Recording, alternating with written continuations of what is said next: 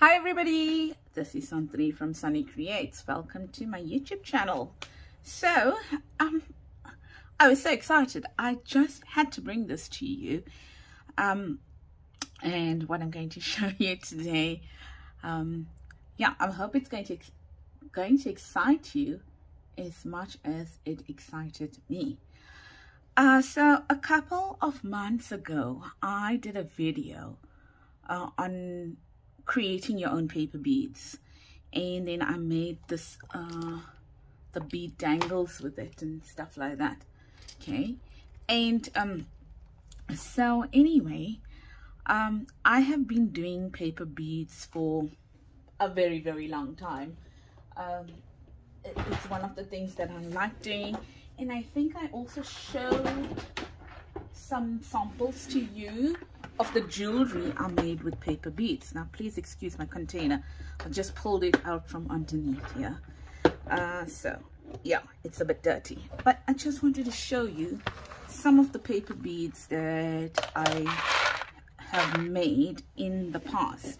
So I'm going to stand up a bit for this, and I found making paper beads very relaxing. And also what I liked about it, to be honest, is that I was the master of my own design. So if I needed a particular color, I was able to make it. If I needed a particular size, I was able to make it. You know, things like that, or shape, or anything of that sort, I was able to make it. And I was also quite chuffed with the fact that I was able to make paper beads out of cereal boxes, pizza boxes, and things like that. So I'm going to show you some of the paper beads that I made. But this video is not about making the different types of paper beads, okay? But it's going to highlight the tool that I'm going to show you, and you know, the fact that you can use that to make any of these, because quite a few of them I did make with that. All right, so I made these. Now I can tell you, just give me a second, okay? 1 minute. Okay, I'm back because I just thought about something now, and I thought I'd take you through a little bit of that as well. Okay, so these are some paper beads that I made. This one was made with scrapbooking paper. I didn't like the scrapbooking paper, so I made a paper bead out of it. I think this also could have been made out of scrapbooking paper. Now, those were the very first paper beads that I made. And then I made this. I made this paper bead. And this was made out of, I think, you know, like tea bags. No, not tea bags. The tea boxes. The tea boxes. So, you know, the boxes your tea bags come in. So I did that because I wanted to use, I wanted to make a bracelet with this. So I actually made a bracelet with these, yeah. And all I did is that I used the tea boxes and I painted them, and then I put some shimmer in the glaze, and I did that.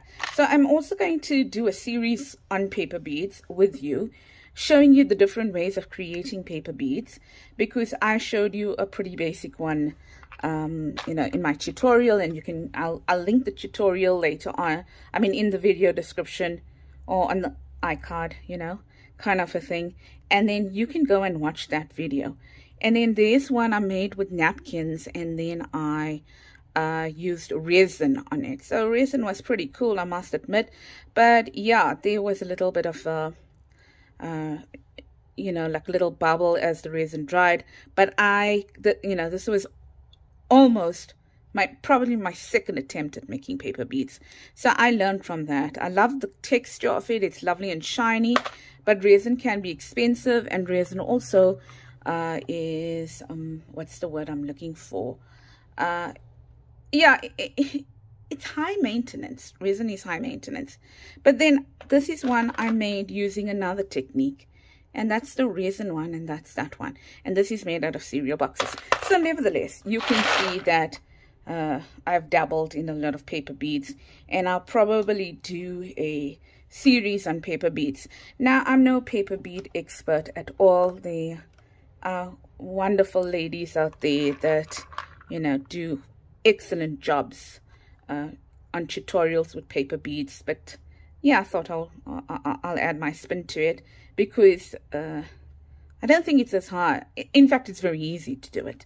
Extremely easy. Okay, that's a wooden bead that I actually covered with I think a serviette or something like that. Okay, so you get all those kind of paper beads. But where I'm heading with this is to show you something. So let me just put this away, because I don't want to pick up all those beads over there. All right, so what I wanted to tell you is that I live in South Africa, and when I watched all these paper bead what's this word, videos and things like that, it was a case of let's talk about the bead roller itself. At that time, I would see all these bead rollers, and I went onto many platforms to try and source the paper bead rollers. Either I couldn't get them delivered to South Africa, or they were very expensive. So that sent me on a mission to kind of, ooh, these are dirty, hey, because they've been lying out for a long time. It sent me on a mission to try and figure out how to make my own paper bead roller. And if you know anything about me, I try to make everything from scratch if I can. Okay, there's certain things I can't, and I will accept defeat on it. So you are seeing my paper bead box, and I'll explain that to you one day when that will form another part of the series. Okay, but yeah, so I went on a mission to make paper beads, and first I used a a skewer. I like to keep it here to remind me where I started off, but this is difficult on the hand, especially if you're making a lot of it. And yeah, you know, it wasn't, people tell you that you can use it, and I guess it's okay, I guess it's fine. But if you really want to make a few more, and you know you want to do something with paper beads, then sooner or later you're going to tire of this. And then I was like, okay, let's take like a kind of a dowel stick, all right, and let's cut a hole, slide, what's this, thing it in two, saw it in two. So I took a little hand saw, and I started sawing this in two, and yeah, it worked. It worked. Okay, so I mean, that's another thing you can do, right? And then I was like, no guys, there must be a better way to make this. And then I was like, well, what does a paper bead consist of? I mean, paper bead roller consist of? And yes, this is my dirty box here with everything in it, but I want to show you what I did. I want to show you what I did. And I was like, okay, so there's some cereal beads here, lying cereal box beads here that I haven't painted this yet. Yeah, but hey, for another time. Okay, for another time. I did not prepare that video. In fact, I did not even prepare this video. And I was preparing to show you something, and I was like, yes, let's do this. So then what I did was I looked at the anatomy of a paper bead roller, and simply it was, you know, two little pieces of metal or whatever, and there was a split in between them. That's all there was to it, a split. And you know, it had to be quite tight. The split had to be quite tight, and it had to be able to push a piece of paper into it like that, kind of a thing, and be able to roll it. So I was like, no, I know I now can figure this out. Oh, I even went and bought a quilling, you know, the quilling tool. Yeah, but that was limited, okay? But the concept was there. So I started off with something like this, where I took Sharpies or Kokis apart, okay? And I decided, right, okay, I got a barrel now, and you can see all my attempts, and I used every one of them, okay? And there's my last attempt at it. You can see I neatened it as I went on. So what I did is that I pulled the koki apart. I'm going to show you that now. And then I was like, right, I got the barrel.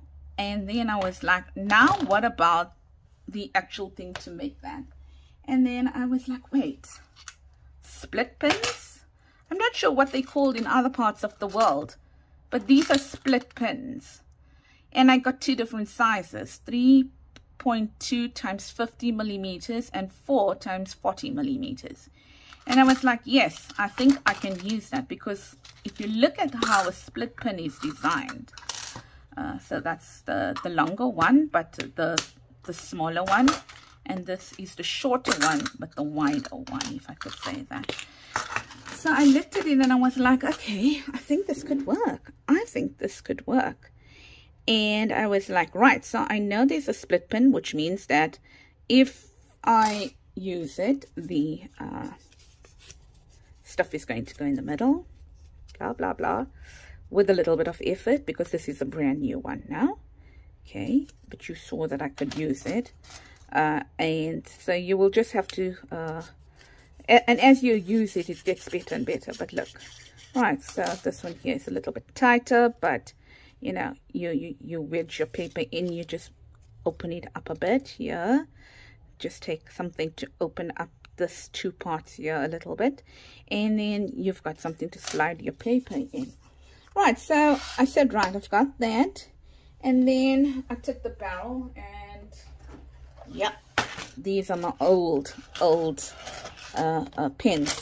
Don't ask me, okay, why I keep pens that don't write, because I can't answer that question. But let me tell you something, they've come in handy on more than one occasion, so I probably keep it for that reason. And then I looked and I was like, you know, yeah. So I started taking these apart. I started taking the kokis apart. Where's one now? Yeah, well, there you go. There's one. Let's see.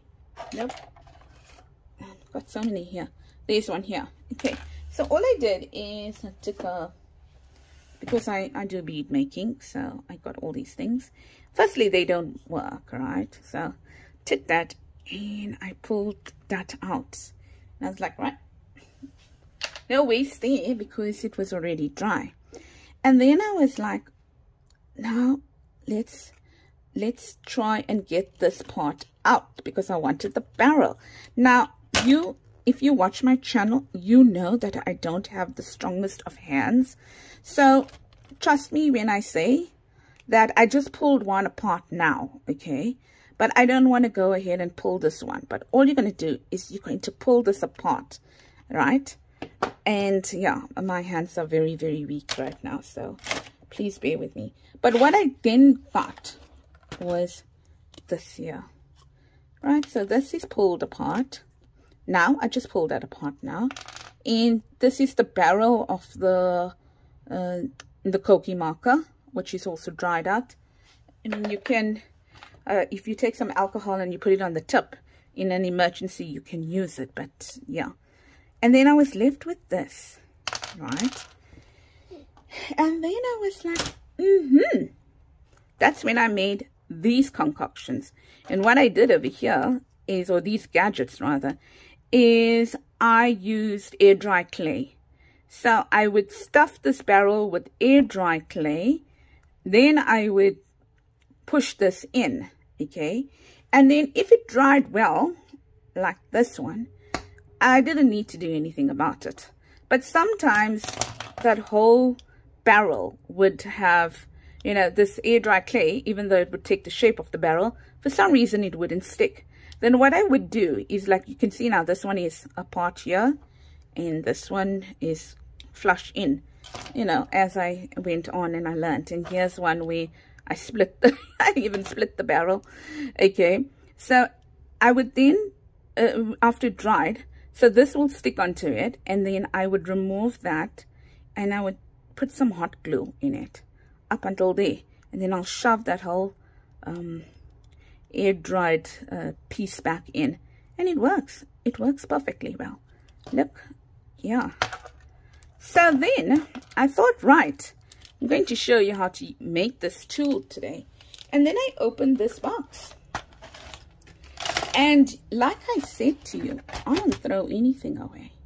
So I had all these left, and I was like, oh, look at that, that could work, so I said, okay, fine, let's do that. And then I took it and I was like, okie dokie, now what? And this was just now, it came to me right now, because I told you I was experimenting today.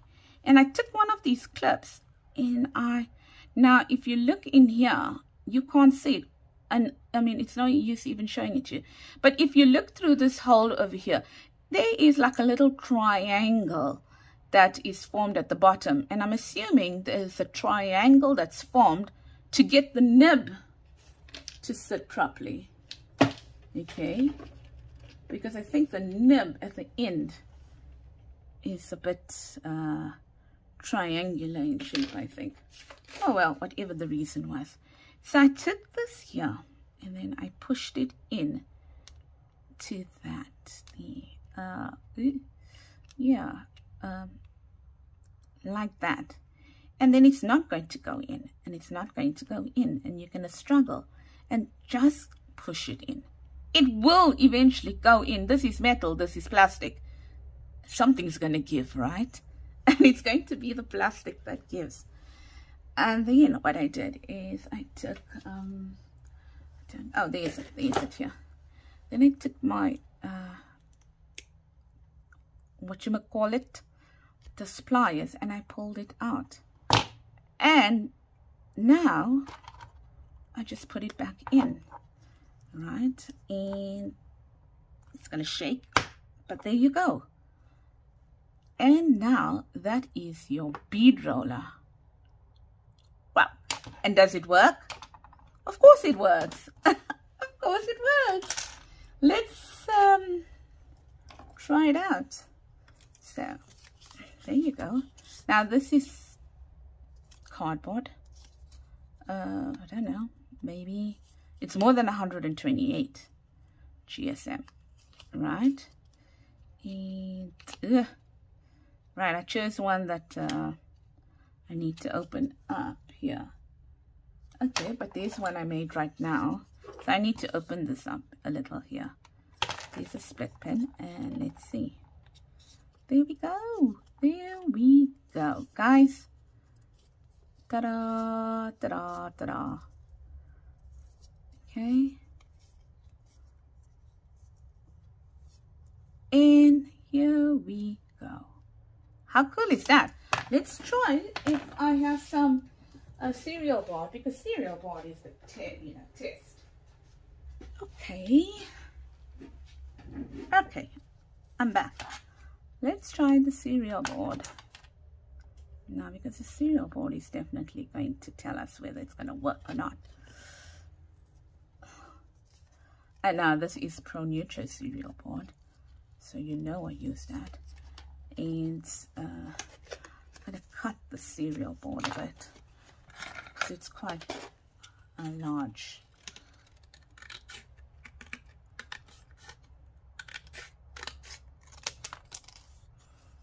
Okay. Push it in here. So the question is, how often do we use cereal board? There we go. There we go. Now I wouldn't use cereal board like this, because you saw all my ones with cereal board was tapered. Okay, because it just sits better. But I had absolutely no problem rolling this. Did you see that? Or was I too much to the side? There we go. All right, so there you go. If you missed that, there's a cereal board, Pronucho. You know my son loves Pronucho. Okay, here we go. Stop using the words. There we go, Anthony. Oh, I see. Can't get it. There's some glue over here. Right, it's out now. It is out. Haha. Look at that, ladies.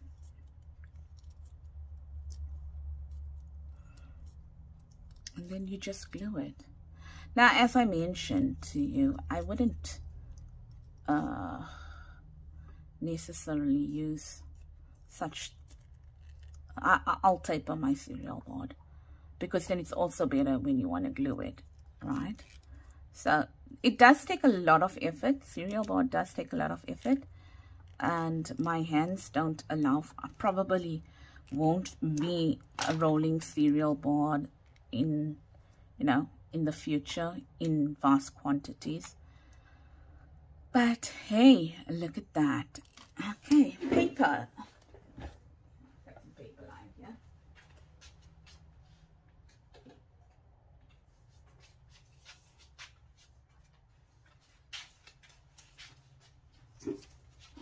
This is on my project.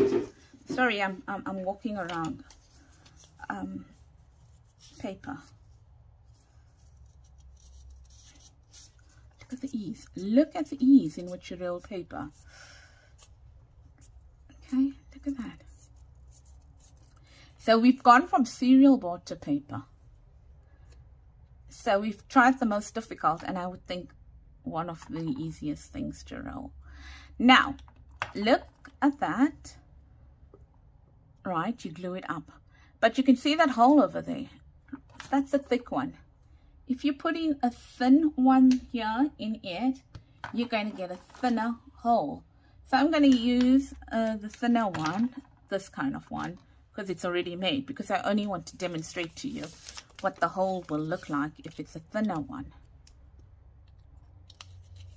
This was an absolute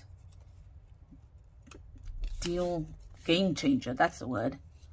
Game changer for me, guys. It was a game changer. Now, I suppose you can get different thicknesses of your hole depending on how thick your split pin is. But yes, that's what I sent my husband to the shop. I said, go and get these things for me. I need them. He phoned. Oh, well, there's two sizes. Can you just get both? Okay. So there's the smaller hole, How cool is that? Oh my gosh, that's cool. All right. So there you go. Now, this one, I think it is well worth the, the effort to make it. Because it works sterlingly. I mean, I've been using this for years now. Years. If you feel that this part is going in, I mean, it takes a lot of effort for you to push that part in. But then you can try something where you kind of add the, maybe glue around the surface or whatever, or glue in, not around the surface, it won't make a difference, into this, not glue, what's that other thing called I said? Air dry clay. Or glue, or hot glue, into this barrel to keep that sturdy. And I'm sure it will work perfectly well. I would probably give that a try if you feel, sorry, now I'm demonstrating to you really how weak my hands are. What's this word? I would definitely give that a try if I feel this is moving, but I can't see that moving in a hurry. Kind of a thing. Yeah, and all you do is, if it moves, pull it out again. Pull it out. I mean, this is pulled out already. So I'm going to have to literally push it in order for it to go in. Not through rolling. It's not going to happen through rolling. And if you need, how big can this be? How big? 1.5 inches. And yep, I suppose if you use thinner, like paper, then you can like go 2 inches or whatever, simply because paper will allow for you to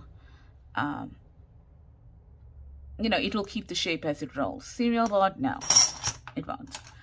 So I mean, how cool. Yeah, well, I tried that. That doesn't work. Okay, unless, you know, you want to push that in and keep it like that, which is perfectly fine, because all you do when you want to work with it is you push it out. You pull it out like that. How cool. Sorry, sometimes I can't contain my own excitement. But as I mentioned, this was an absolute game changer for me, in the sense that, you see, this one is giving me a problem to get it down, because, yeah, my arms are sore, man. But there you go. How's that? And you keep it and you use it, but it does not, you can't extend. Oh, you can. No, the other one I tried, you couldn't extend the barrel. And would anybody know? It's like one of these James Bond things. You shoot, you're in a fight, and you open your pen and you shoot something out of it or whatever. So yeah, here's your little roller that you can keep intact like this, and no one's gonna know that it is one. Oh man, something. But I hope that you enjoyed that, and if you like this kind of content, and forgive the mess on this side, if you like this kind of content and you haven't as yet subscribed, you know, consider subscribing to my YouTube channel, and also consider joining my Facebook group, and also let me know how it goes if you tried this out. This was made, this was invented out of desperation. I'm not sure, there must be someone out there that must have thought about the same thing, okay? But especially for those people where these things are too expensive and you can't buy it. And these split pins, you find it in your local hardware store, and they're very cheap, okay? I mean, how many do you get out of it? I think 10, okay, in a container. And you don't need to have both the sizes. Start off with one size and take it from there. And I'm sure you all got dried out kokis, right? So where was I again? Yes, if you kind of enjoyed this kind of content and me rambling about, then please consider giving, you know, subscribing to my YouTube channel, giving this a like. Let me know how you're going with this, and if it's something that you found useful. And then what I'm going to be doing is, in one of my videos, I'm going to show you how to mass make, not mass make, mass glaze, I think the word would be glaze, mass glaze your beads with very cheap stuff. Okay, so keep tuned for that. This will go into my paper making box now. Yeah, so I will do that shortly. I just need to set it up because I haven't done paper making in a long time, so I need to set that up to show it to you. But take care, and lots of love from me, and have a blessed week. Bye bye.